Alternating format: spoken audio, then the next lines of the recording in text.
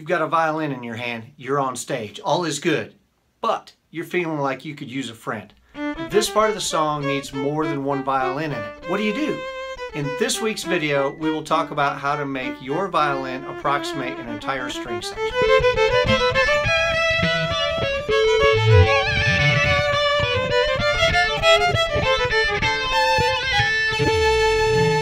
Hey everybody, Matt Bell with Electric Violin Shop. Welcome back to the From Classical to Radical series, where we're teaching classically trained violinists and cellists, shout out, to easily enter the world of amplified music. In the classical world, there's never any shortage of violins. I mean, you can't swing your bow without hitting at least 3 of them. And why is that? Because multiple violins playing together sounds really good. But your band didn't hire multiple violinists, they hired you.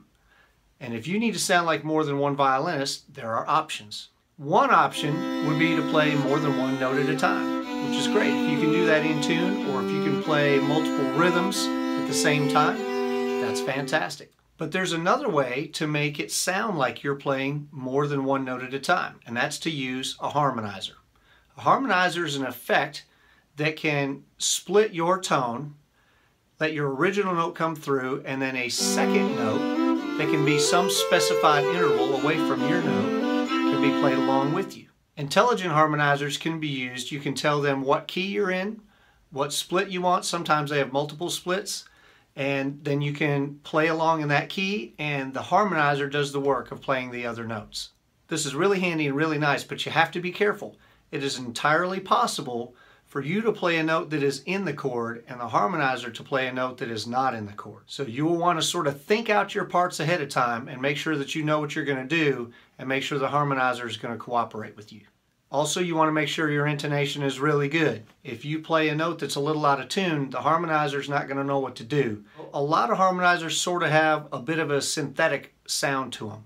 And if that's what you're going for, it's great. I use this all the time, but only when I really need that particular sound. Also be sure to check your harmonizer with double stops. Sometimes they work well with double stops, sometimes they don't. Because using intelligent harmonization for thirds, fourths, fifths can be a little bit tricky, another option is to use octaves. The octaver doesn't care what key you're in, because if you're playing a note that's within the key, the octave is also going to be within the key. It also means that you can generally play double stops depending on the octaver, and they are going to work just fine within that octave, and it's going to sound pretty big. We can play multiple notes at a time. We can use a harmonizer to give us some harmonies, or we can use an octaver to spread our sound out. But besides playing multiple notes at a time, what is it that makes more than one violin sound different than one violin? One issue is intonation. No matter how good two players are, they are never going to be mathematically perfectly in tune with each other. Two violinists playing at the same time will never have the same exact intonation. It's the same as if you play an open A string and then put your fourth finger down on a D string and play an A along with it. You can hear that mathematical difference that's happening there that spreads that note apart. So there are effects that you can use to simulate this. One is called detune. And what detune does is it splits your signal again, allows your true tone to pass through, and then the split, it just detunes it just a couple of cents one way or the other to make it sound like there's more than one violin playing. In a lot of cases you can adjust the amount of detune. You just have to sort of play with it to get the sound that you're looking for. If you detune too much, it sounds like the second violin's playing out of tune. If you don't detune enough, it sounds like there's not two of you. The second effect we can use is called chorus. What chorus does, again, is splits your signal, allows your original signal to pass through, it waits a few milliseconds, and then it passes your signal through on a delay. The kicker here, though, is it uses an oscillator to modulate that time delay. So at the beginning of the oscillation, your time delay may be a few milliseconds, but then it's going to stretch that delay out and then it's going to push it back in. So you can decide how deep this oscillator is, how fast it is, and then how much you want that split tone that's pushing back and forth, how much of that you want mixed in with your tone. What happens when the oscillator oscillates is that you actually get a small pitch variation, and that's because of the Doppler effect. When you hear a train go by, it goes that's because the sound is moving away from you, and the Doppler effect actually makes that change pitch. So it's essentially the same thing that happens in a chorus, is you get this pitch variation that happens because that pitch is being pushed forward and backwards in time.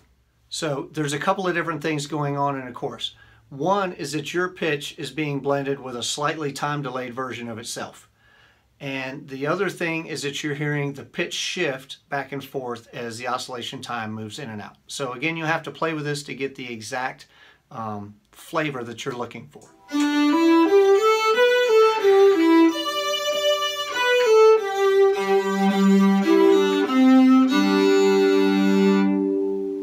So you can hear just a sort of a little bit of wave, maybe pushing, maybe it sounds like there's maybe a second violin there. I also happen to have a pedal that I really like that has a couple of features that I can't live without. That's why I have two of them. It's the old Boss HR2 harmonist pedal. It's discontinued, but it's pretty readily available on the used market. They're pretty inexpensive. What I like about it is that if you set two harmonies the same, it has two splits. If you set two harmonies the same, it gives you one harmony and the other one is slightly detuned. So I've got mine both on +1 octave. So I've got my pitch that comes through, I've got +1 octave that comes through, and then +1 octave slightly detuned. It makes my violin sound a whole lot like a string section, especially when it's bedded down in a mix.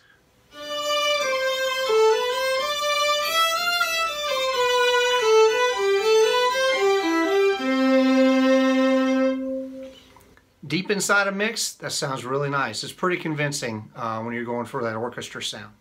There's sort of one kicker. The pedal does have a slight amount of latency in it, as a lot of octavers do. So if you want to really rip on something, maybe that's not the right application of the pedal. But if you're playing long tones or you're playing slow tones, it's really easy to make this pedal work for you. And you just sort of, with any effect, you really just have to sort of figure out what the quirks are of that effect are, and then you've got to learn how to make those work for you. You got to treat your effect like it's its own instrument, and it sort of has its own pluses and minuses and its own little quirks and abilities and disabilities. Also important is not to get too worked about how these effects sound by themselves in isolation in your practice room. It's important to think about how your violin's going to sound in a mix. Sadly, the violin is not always the loudest thing in the mix. You find that a lot of things that don't really light your fire when you're in your practice room work really well in a mix, especially if they're bedded down, if you're just sort of playing some pads, if you're playing some fills, if you're playing some things that are just designed to maybe add texture to the sound that the band is playing. You'd be surprised what you can get away with and how good something is going to sound in a mix. So again, it's all about experimenting. It's all about sort of learning how this is going to work. This is going to be a process. You're going to sort of start developing these tones in your practice room. You're going to take them on the stage. It's a good idea to record what the band is doing, what your instrument sounds like in the mix, and that way you can sort of come back to your practice room and tweak things out. Man, I had a little too much effect there. I didn't really have enough here. Maybe my EQ wasn't right. So these are all things that it's going to be a process. It's taken me years and years to sort of figure out what's going to sound when I have something in my practice room that sounds a certain way. How's that going to work in a mix? So thank you guys for watching. Be sure to click on the subscribe button so you can be notified every time we put up a new video. And as always, you can reach us at electricviolinshop.com. Shoot us an email at info@electricviolinshop.com. You can call us at the shop. You can find us on the website, Facebook, Twitter, Instagram. We're all over social media. So thank you guys. Please put any questions you have in the comments, and we'll do our best to answer those.